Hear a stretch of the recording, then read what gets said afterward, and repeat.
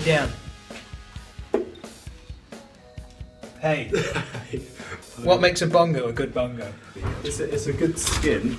It's a good tune. Good skin is important. Good tune is important. Yeah, I prefer bongos that have, I don't know, a bit of a textured skin so you can hear your hand doing all the hand percussion, like that kind of thing. Yeah. I don't know, malleable.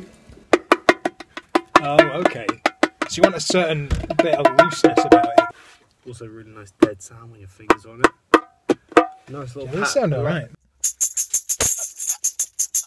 He's doing the truffle shuffle.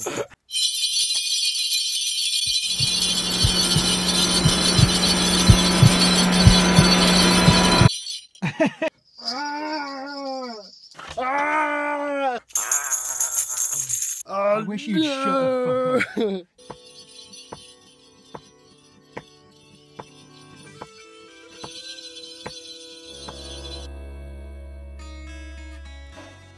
How you do? I'm Cameron.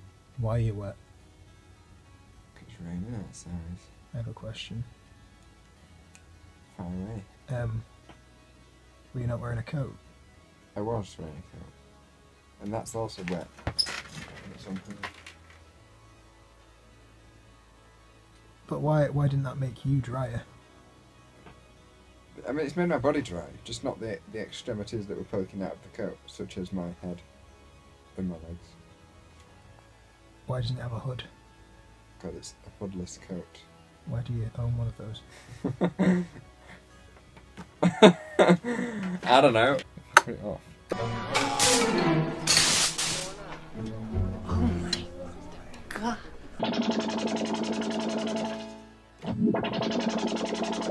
What's making it do that? Just the LFO. That's the intensity. That's like the intensity of it. Yeah.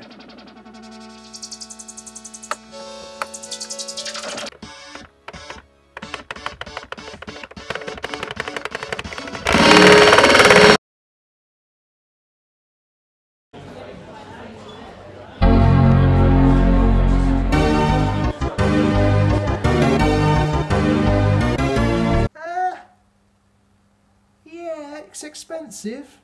It's expensive, but I could see myself walking away with it.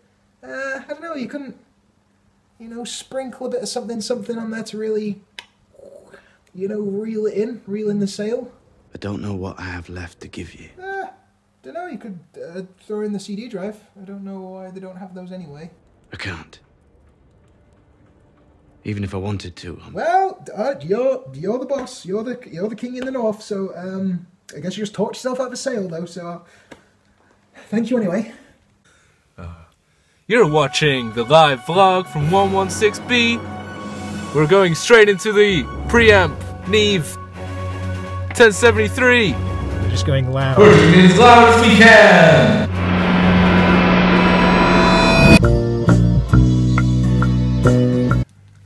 Hi, Stephen. Hi. Push your gut in, Stephen. That one sounds really good, what you just did. That one.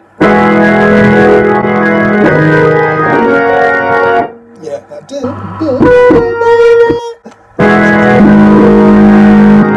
Like that. I like that movement. So it goes down. It's got the...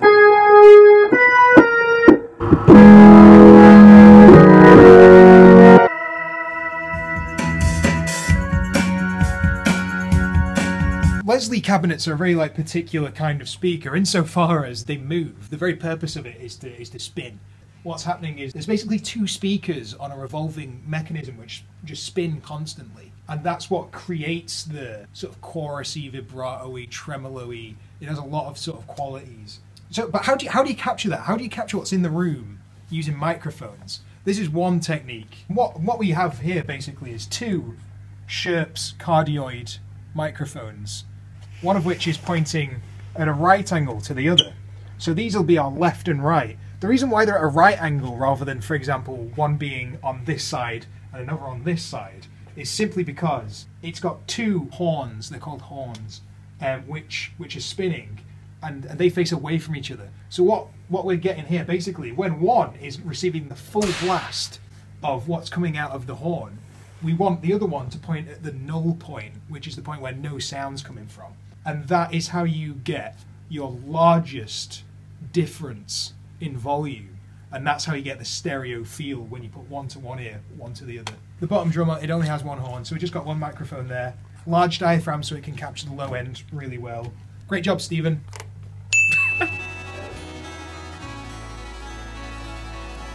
I don't really want to like take one and scribble out all the ones you don't want to do. Yes, that's yeah. You completely fucked it up. Oh, this will be my one. Say bye to Simon. Bye, Dan. Have fun.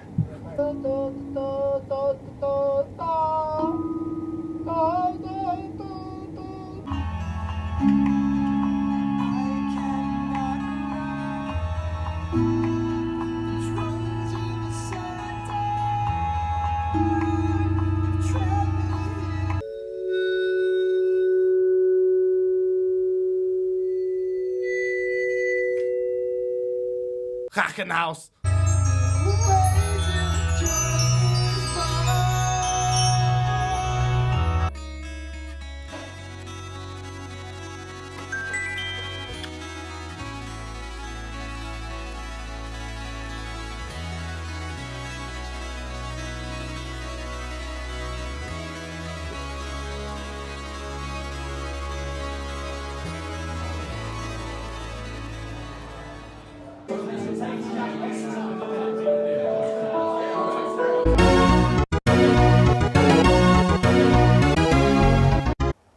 Hey!